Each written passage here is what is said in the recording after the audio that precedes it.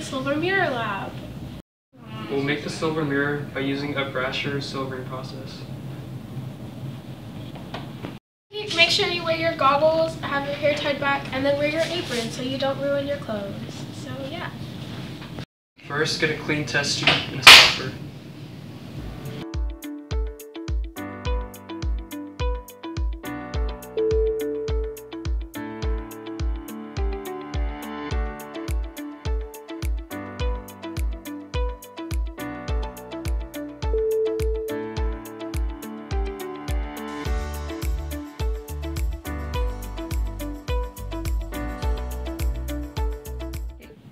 Next, you're going to want to put in your 5 drops of each of your solutions.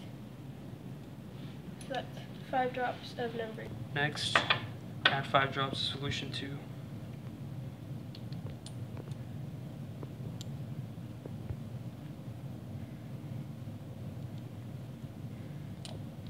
And finally, 5 drops of solution 3.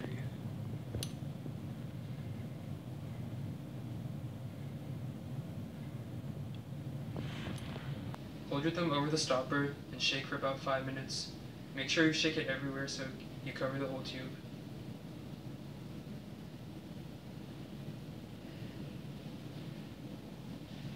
This is what it should look like.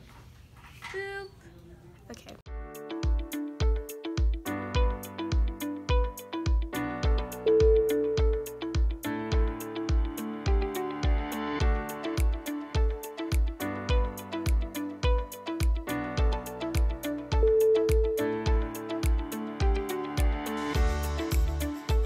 Don't forget to measure the test tube. That's its length and that's its diameter.